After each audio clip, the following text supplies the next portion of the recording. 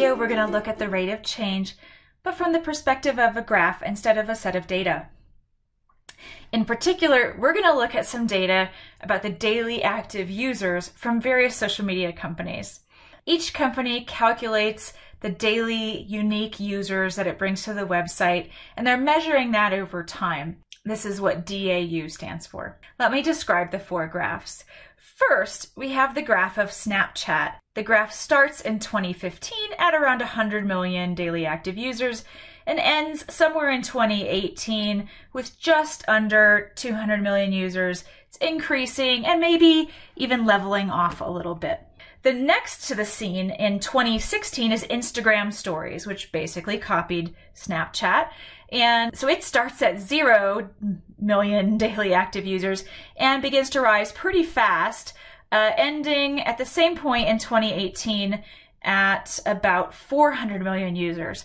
So a much faster rise. The next to the scene is WhatsApp, and WhatsApp status arrives in early 2017, rising very, very quickly to 450 million users by 2018. And the last graph, just after WhatsApp hits the market, Facebook Stories hits the market, so in that same 2017.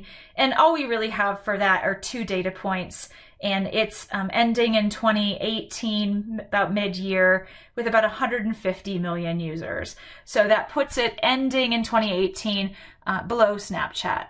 Alrighty, we're going to analyze the rate of change just in the year 2017. We're going to, in particular, calculate the average rate of change for Instagram Stories, and then we're going to do it for Snapchat, because Instagram Stories was kind of the first copycat of Snapchat. So let's look at Instagram Stories. The first thing we might want to have is a set of data points for the very beginning of 2017 and the very end of 2017. We'll have to approximate this from the graph that's drawn. I'm going to pull up a ruler here and use that horizontal line to get an approximation. Now you can do the same using an ID card or maybe a piece of paper. Looks like that's a value of about 140. So let's say at the beginning of 2017, let's actually write out our variables. T is going to be maybe years from 2017. We'll let, what variable should we use here? We're doing daily active users, so let's let D equal the daily active users in millions.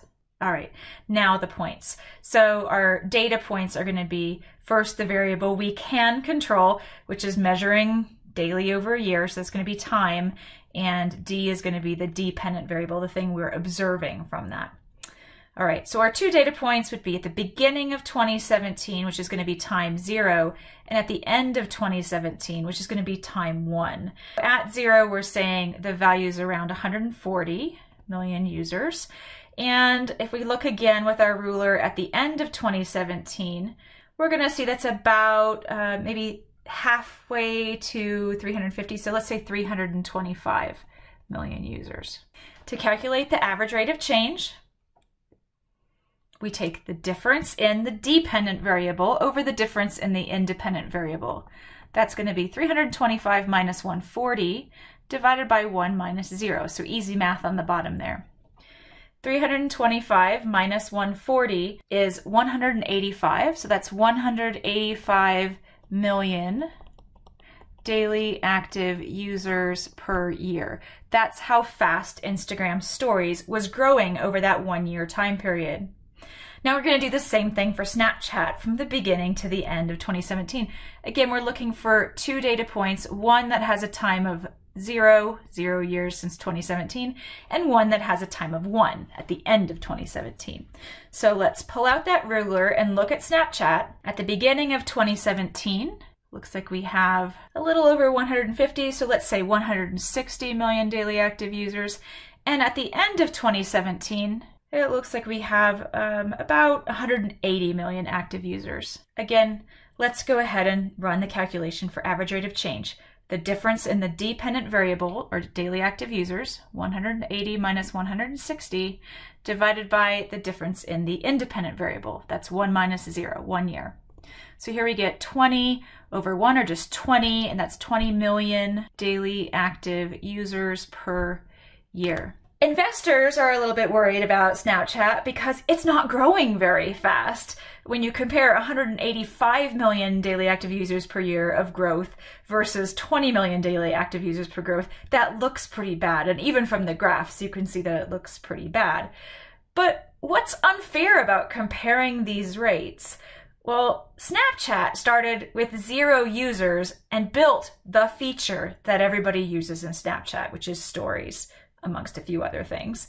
Whereas Facebook, Instagram, and WhatsApp, they already had an enormous user base. Facebook had a user base in the billions when they started, and so did WhatsApp.